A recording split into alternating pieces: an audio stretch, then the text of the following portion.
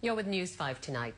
Authorities here say Singapore did not import the 2 batches of Cadbury chocolates that Malaysia says contain pig DNA.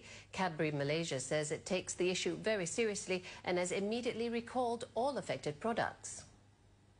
Cadbury, one of the world's most famous chocolate brands, is in hot soup in Malaysia.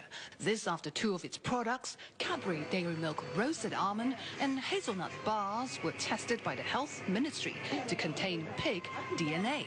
The chocolate bars were tested randomly off the shelves from the northern states of Kedah and Perlis in February.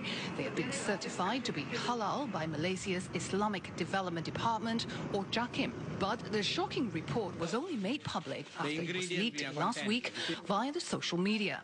Before anybody could inform, it actually came out in the social media.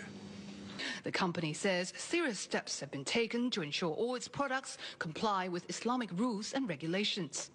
Now, a quick check at the shops shows that Cadbury has indeed taken the roasted almond and the hazelnut milk bars off the shelves. But its other products, like the fruit and nut bars, are still available. And the health minister has promised to test all of them in a bid to find out where the pig DNA originated from. But angry Muslim consumers complain that it's all too little too late.